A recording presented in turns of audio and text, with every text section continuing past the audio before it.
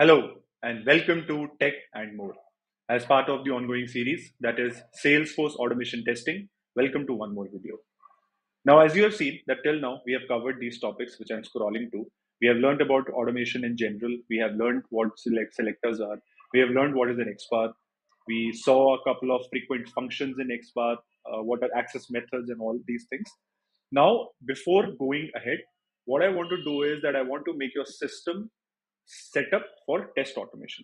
And how do we do that? We download a couple of softwares or a couple of tools, and we make them test automation friendly.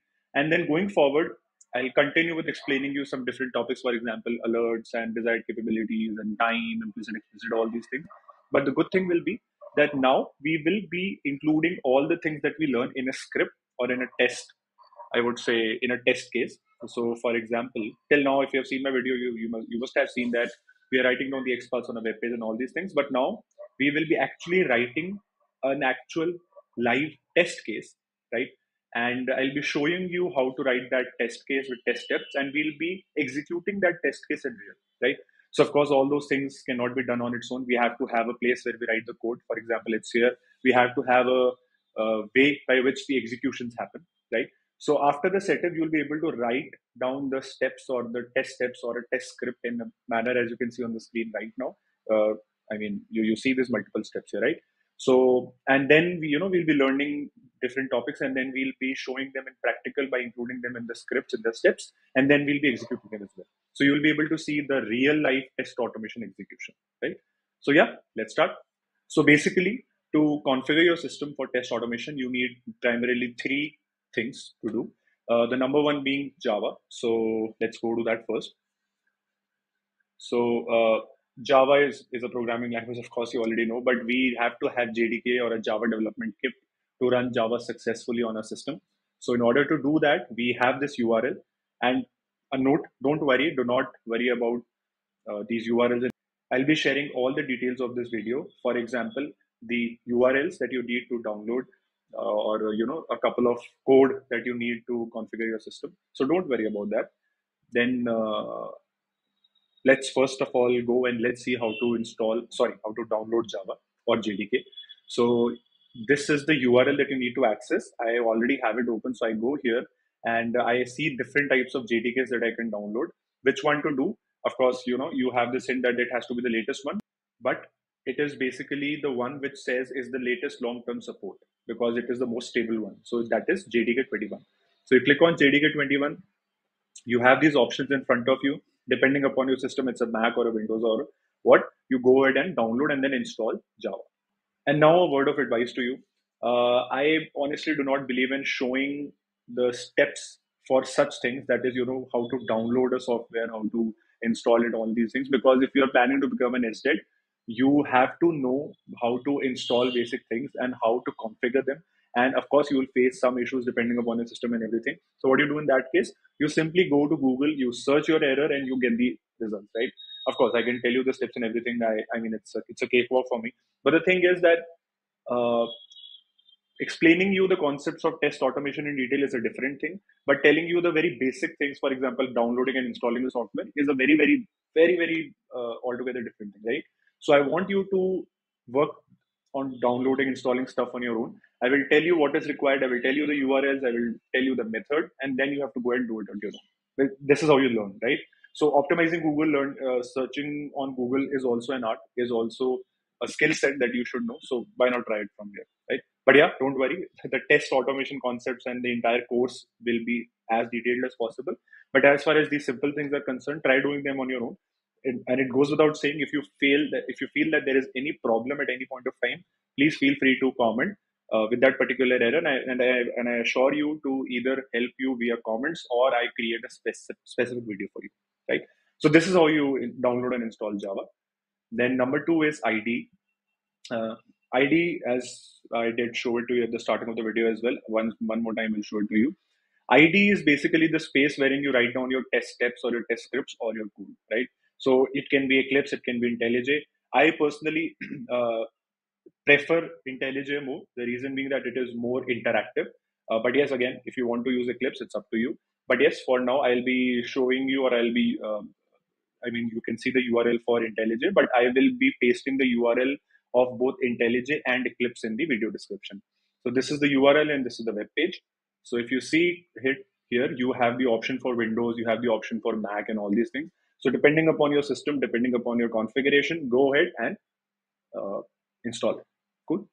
So this is done. And one more thing, note for you, you must have seen this free 30-day trial, right? So normally the organizations buy the license for IntelliJ, but if your organization is a bit hesitant to do it or you're learning at your own level, so I would suggest you to go ahead and download Eclipse because it's open source. It's free of cost, right? So that is about ID. Now let's move on to the next section, that is Selenium libraries using Maven. So what is Selenium or what is Selenium WebDriver is a framework that permits you to execute cross-browser tests, right? So if you think about it, you have Java till now, you have ID. So on the ID, you can go ahead and write down the Java code. How do you include automation or how do you include Selenium in it? Is what Selenium WebDriver libraries are, right? So the code that allows you to interact, I mean, that the code that allows your scripts to interact with the browser, run those steps on browser, give you the results, generate reports, all these things, all this code is there in the Selenium libraries, right? So with the help of these libraries, you can make your system automation friendly or test automation or Selenium friendly, right? Now, of course, Java, Ruby, Python, these are a couple of supported programming languages in Selenium, but we use Java because that is the most commonly used. Now, earlier what used to happen was that if you want to include these libraries or these jars in your ID, for example, IntelliJ or Eclipse, you had to install these libraries. Rather, you had to download these libraries, then move those folders, consider them as folders, into your project folder specifically, and then you had to declare those jars in your ID as well. That is where you write the code, right? Now, with the introduction of Selenium 4.0, a very good thing has been done that you need not download, copy paste those things into your project folder, and then you go ahead and you uh, declare those libraries in your IED as well. All of these things are not required to be done. You simply have to go ahead and you simply have to somehow copy this. For example, consider this as an API or consider this as a library. You simply have to copy this API. You simply have to copy this dependency and you have to paste it in pom.xml. What is pom.xml is something I'll be just showing you in a while. So the good thing is that you simply declare these dependencies and you need not worry about anything. The executions happen automatically without requiring any manual download. Now, since of course, if you're watching this video, you're learning things and you have not dealt with that problem earlier, wherein you have to download things and everything. But trust me on this, if when you have to download a file, you have to move it, you have to declare it every time. So let's imagine that the system has changed, right? So you need to do all these things again. That is where the Selenium 4.0 update helps you. So you need not download these things individually on every system. You have the dependency, it straight away talks to that external source and it calls, right? And this is how pom.xml looks like. Pom.xml is basically page object model, right? So let me show it to you. See, this is pom.xml. Now, what is pom.xml, how to create one, and all these things I'll be discussing at stretch in coming videos. But don't worry, for now, just understand that this is pom.xml. Cool. Now, you might ask that, okay, if this is pom.xml, is it a standard part of the Java project? It's not. When you create a new program on IntelliJ in Java, what you see is a simple, very, very simple, very, very straightforward Java program. You have to understand this thing, right? So, how do you convert it into the pom.xml? So, pom.xml is basically a part of thing which we term as Maven, right?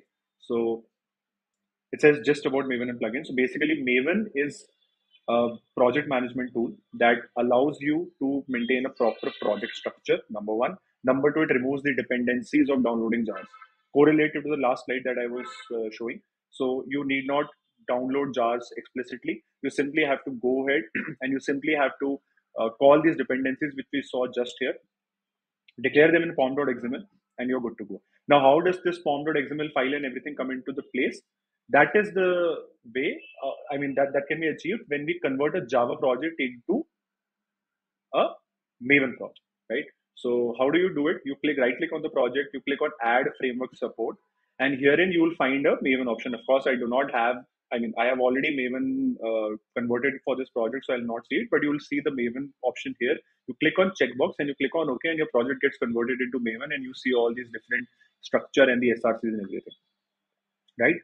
So once you do that, you're good to go, and you have the dependencies and everything.